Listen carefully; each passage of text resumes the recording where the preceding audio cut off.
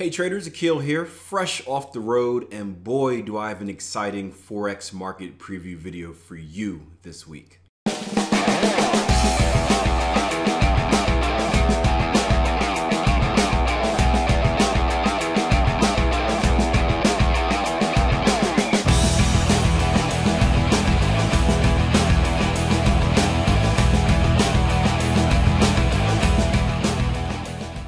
Hey guys, welcome back to another Forex Market Preview video, and thank you for joining me once again. If you guys are new, my name is Akil Stokes. I am a Forex trader as well as the head trading coach over at TradeEmpowered.com.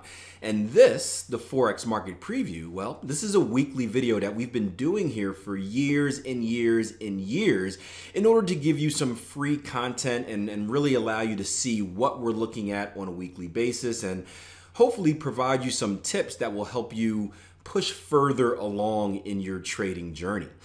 Do me a favor, if you like what you see here, hit that like button. Feel free to leave a comment as well. I love reading the nice things you guys have to say. And also, if you're brand new, make sure you subscribe to this video. That way you don't miss it each and every week. And also, make sure you head over to our website, TradeEmpowered.com, and take advantage of both the free trading education as well as our paid educational service if you're interested in training courses or our Syndicate Program or any type of software. It's all over at TradeEmpowered.com. Just feel free to browse around the site and take advantage of it. We're going to start off today by looking at gold. So let's head over to the gold chart here. Let's get down to what we're looking at here, the 4 hour. Oh, I'm on silver. Excuse me about that. Let's get over to gold. Here we go.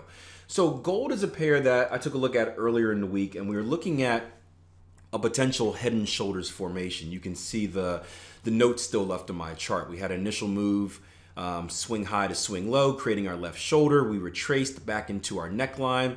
We extended once again lower, creating our head, bounced back up to retest the neckline, and then retraced off of that level, creating our right shoulder. And what we were looking for is a break and close above our neckline here, a retrace back down into structure, right? That area between our neckline and our right shoulder, and then an extension up to this yellow box. This was the next level that I thought we can see hit here on gold.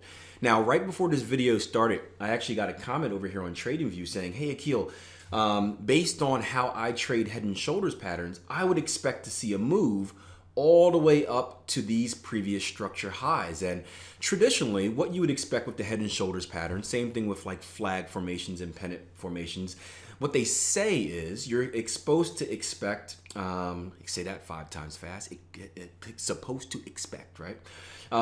You're supposed to expect an equal measured move. So the move from the head to the neckline here before creating our right shoulder, if we were to clone that, you should expect an equal measured move higher, which would put us right at this level of structure. And I don't think that's a bad idea at all.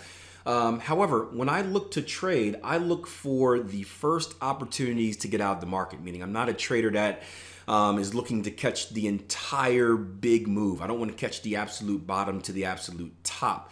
Most of the time when you do that, you're going to end up getting burnt. Now, when you do hit it, you can make some extreme and some extraordinary profits, and that can make up for the times that it doesn't happen. But with my personal style, I would rather just be in and out of the market quickly, looking for the first potential area of danger. For me, I like to say think like the other trader. So I look for the first area, in this case, where I think sellers would want to get involved, and I look to take profits off at that level. And that's why I identified this lower level of structure as well. But there's nothing wrong with looking for this higher level of structure too. And you can see that price action did almost exactly what we thought it would do. We got the break and close above, we retested, and we're making our way up to this level. And what I would be looking for this week is one of two things. If you are a counter trend trader, so if you're a trader looking to get short, I would wait until price action comes up into this level, and I would look for some type of reversal reason to look for a relief at this area of structure, meaning for the buying pressure to kind of run out of steam and look for some sellers or some selling pressure, I should say, to take control and look for a little bit of a push down. Now remember, this would be a counter trend trading opportunity, meaning you don't expect the market to come all the way down here and do a complete reverse in trend. You're just looking for a little bite of the cookie, right? You're looking to grab a little crumb, like I mentioned earlier, get in and get out. That's what you can look for if you're a counter trend trader here. If you're a trend continuation trader, meaning you're someone that's looking to buy, well, we do still have some room to the upside here. So if we were to get another retracement, maybe looking at a lower time frame, back into structure once again, this can also be another opportunity to get involved in the move higher. So looking to buy the dip, right? BTFD, buy the freaking dip, right? Now, this brings up a really good point. We had a great discussion in my live trading room this past week on kind of how newer traders, I like to call them underexperienced traders, get caught up in these moves. And it's a bad thing, but it's not a bad thing because you don't know what you don't know. And that's just part of trading. Most of what we learn in trading comes from experience. It helps to have a mentor, to have a coach, to have an educator that can help walk you through their experiences. That way you don't trip and fall through as many potholes. But at the end of the day, most of your knowledge is going to come from making mistakes and learning from those mistakes. And this is a great mistake that I used to make. So we just talked about buying the dip, and let's just use this as an example here. Let me just roll our chart over, give myself some real estate.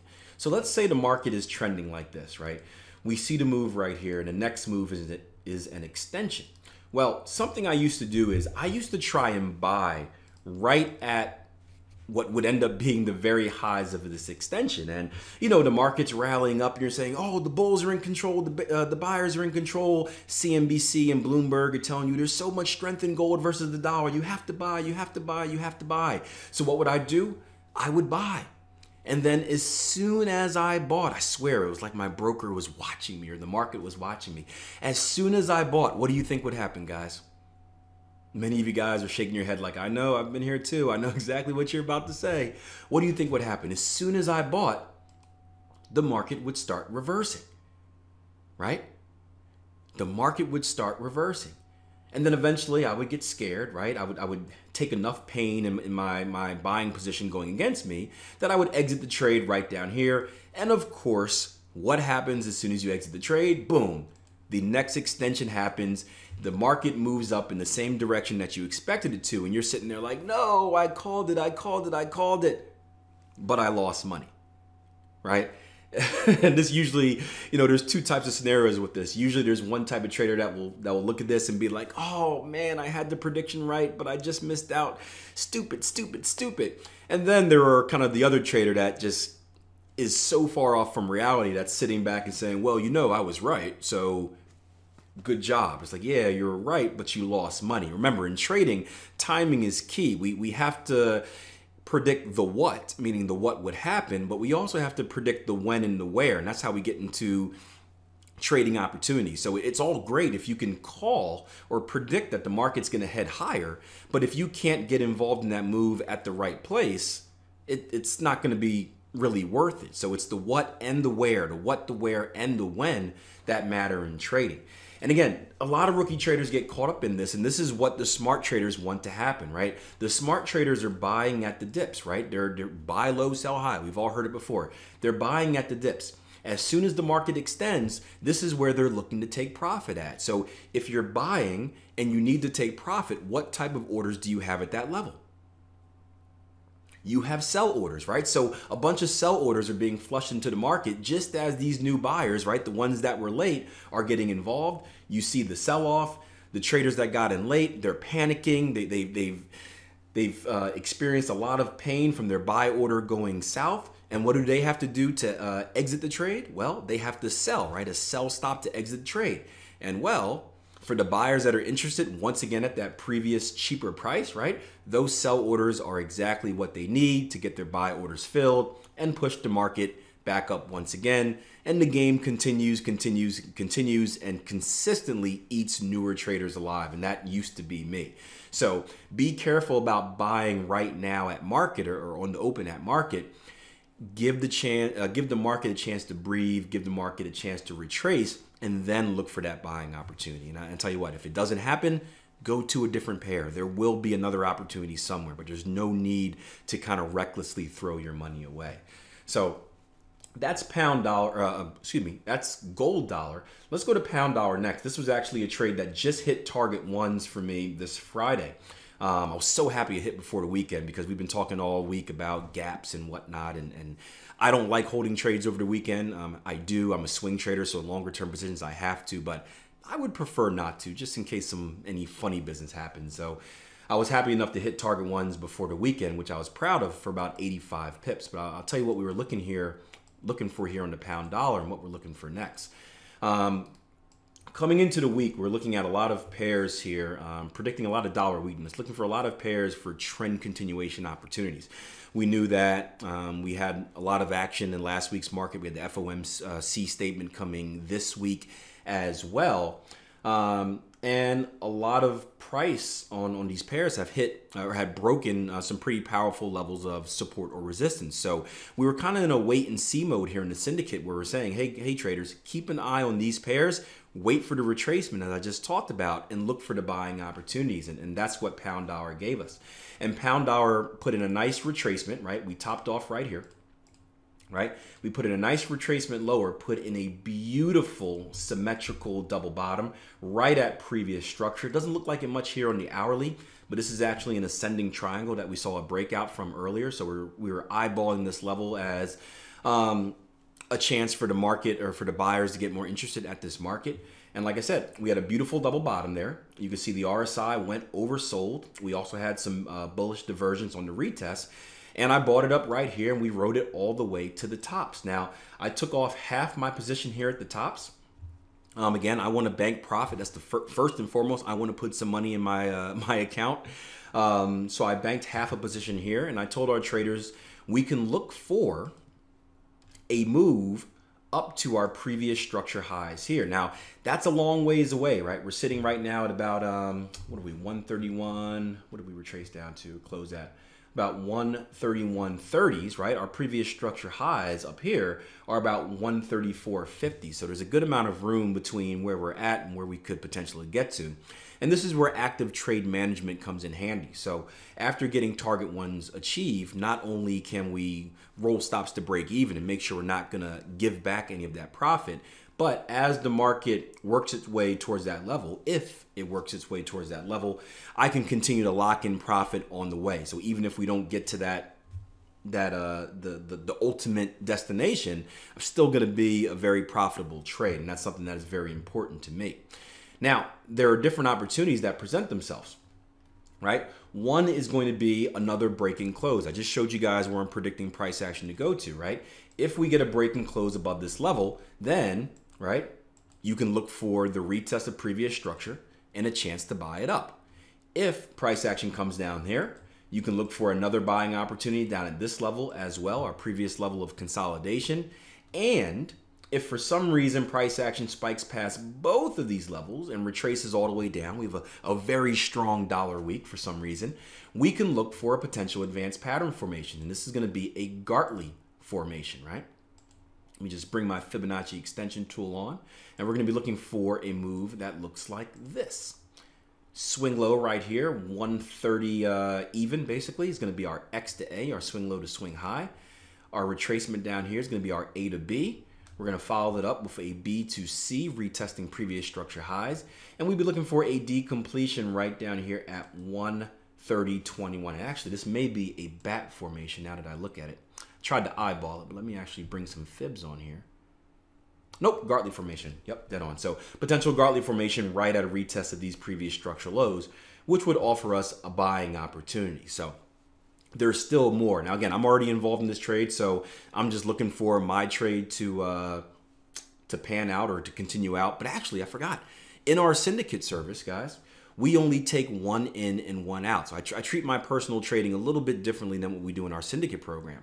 In our syndicate program, we do one in, one out, meaning that we only take a single target. So it's single profit target level, single stop. And what that allows us to do is trade more opportunities. It helps from it helps our traders from getting confused as well when we're talking about half position out here, second half here, roll stops, and blah blah blah blah. So we try to keep it as simple as possible, since we have many newer traders entering that program looking to learn to trade or looking to get some experience trading, and we don't want to confuse them. So I'm fully out of that position in the syndicate, so I can actually look for the next move up as well. So this is something that I'll be watching in both the syndicate account and in my personal account as far as trailing the current position that's on. Speaking of the syndicate, guys, we had a great month. July, all 4 weeks of July have been profitable. We made about a 6% return on investment, which is good. And, you know, despite the rough start to the year, if you guys remember, the first 6 weeks of the year were horrible. We've been in an extremely good, we've been trading well. Let's put it that way. Every time I say something really, really good, I jinx it. So let's just say we've been trading good. And the equity curve is pointing in the right direction. So very happy about how Jason Greystone and myself have been trading in the syndicate. It hasn't been a tremendous amount of opportunities, meaning we're not firing off 100 trades a week. I think usually we average about 10. But we've been really efficient with what we've been trading, and just good to put in really strong back-to-back weeks. I think 150 pips last week and this week as well. So very happy about that. And you know, that brings up a good point, just in general about trading. Do I want to tell you guys this? Yeah, what the heck. So I was looking at my equity curve this past week, just as it's essentially the end of the month. I know we have a few days left, but I was looking at it, just doing some review to make sure I was on track. And I just noticed that, you know, how my equity curves have been over the last, 3 or 4 years, which have just, they're very steady, consistent. They're boring. They're not going to be the great returns that you may hear about from the people that are trading and showing you videos in Ferraris and jets and whatnot. But it's slow, steady, boring, yet very profitable. And I took a look at some of my equity curves in the past, and they were all over the place. I would win more, but then I would lose and give back even more than that. And it was very choppy and very inconsistent. And I was in New York this past weekend for a funeral, and the pastor said something very interesting. He was talking about, when you're gone, when you're on when you're dead and you have your gravestone, there are 3 things on your gravestone, right? There is the first date, which is when you were born. There is the last date, which is when you died. And he said, the most important thing is in the middle, which is the dash, right? The dash between your born date and your death date. And the dash is the most important thing because it represents, what did you do during your life? What did you do while you were alive? And it made me think a lot about time wasted. And when I first got into trading, I was so stubborn. And that's just me as a person. I'm a very stubborn person. I've always been the type of person that thinks that, hey, I can do it myself. Hard work has gotten me everything in life. So if I just work harder, eventually I will find the answer. I don't need no stinking help. And it worked for me in the stock market. It didn't work as I went to penny stocks. It didn't work as I first got into Forex. And I wasted a lot of time being stubborn and trying to do it myself. And it wasn't until I got educated, it wasn't until I took a training course where I got on the right track. And even a few years after that, started really finding myself as a trader and getting to the point where I am now, where I'm extremely consistent.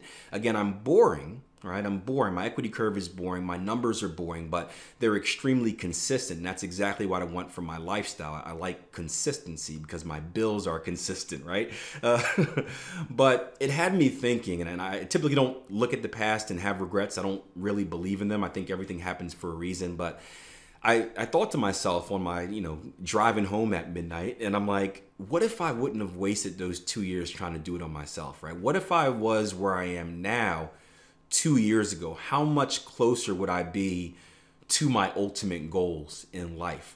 And again, I shut that. I tried to shut that thought down really quick because it started getting depressing. I don't really like regrets, but it was a good conversation that I had with myself, and I want to bring that up because you need to ask yourself that question. For you guys that maybe you've been trading for a while, but you're not really taking it seriously. I shared with you an email from a client a few videos ago where he talked about admitting that he wasted his first year. Time is short, guys. And before you know it, time is going to run out. Before you know it, it's going to be 5 years from now, and you're going to wonder, why am I still in the same place? And the question you need to ask yourself is, am I doing everything I need to do to put myself in the best possible position to succeed? And for me, there are two choices. If the answer is no, you're not, then you either need to do something to put yourself in that best position, or you need to quit.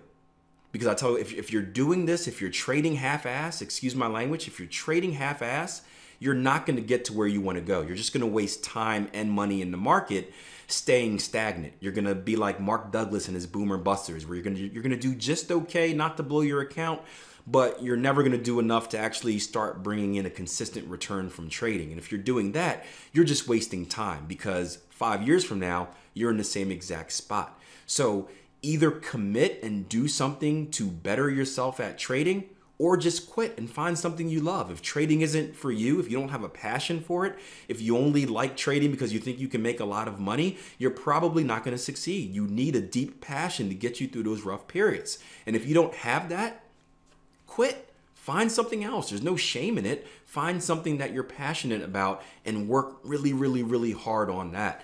And, again, I hate this topic because it feels like I'm lecturing you guys, but I always think about, I'm 32 right now. I'm going to be 32 this year, right? And I had certain specific goals that I wanted to reach by 30, and I didn't get them. And I think about, if I didn't waste those 2 years trying to do it myself, would I have reached those goals by 30? And obviously that's a question that I can never answer, and that just bothers me. So my mindset whenever I wake up is, Akil, do as much as you can. Are you doing as much as you can to take yourself to the next level?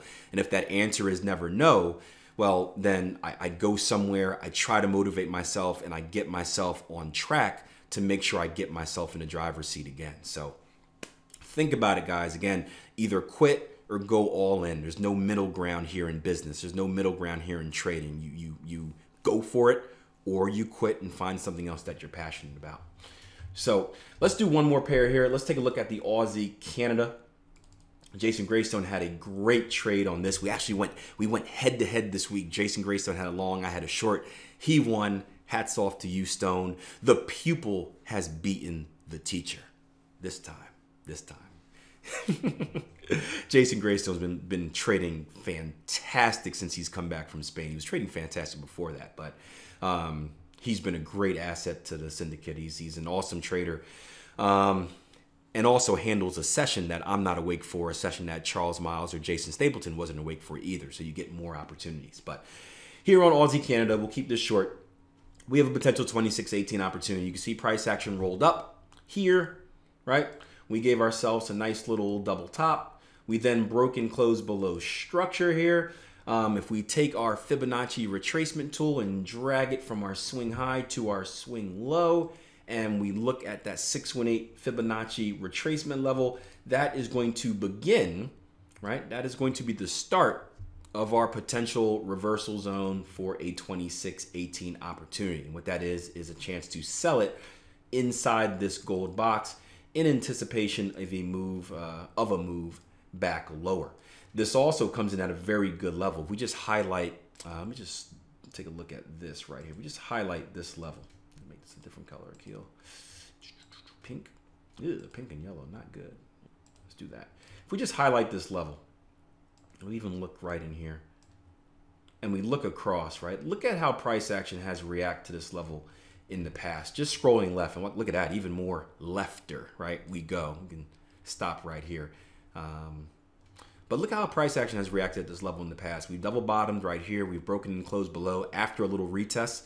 You can look at the wicks here. We found buying pressure, pushed it back up. Buying pressure tried to make a fight before the sellers took control again. We then came back up to that level, found resistance, came back up, found resistance, came back up, found resistance, came back up, found a little bit of resistance before breaking and closing above. And then we came back down, double bottoming once again, finding support, and then putting in a little bit of consolidation. You can just see a fight happen here, right?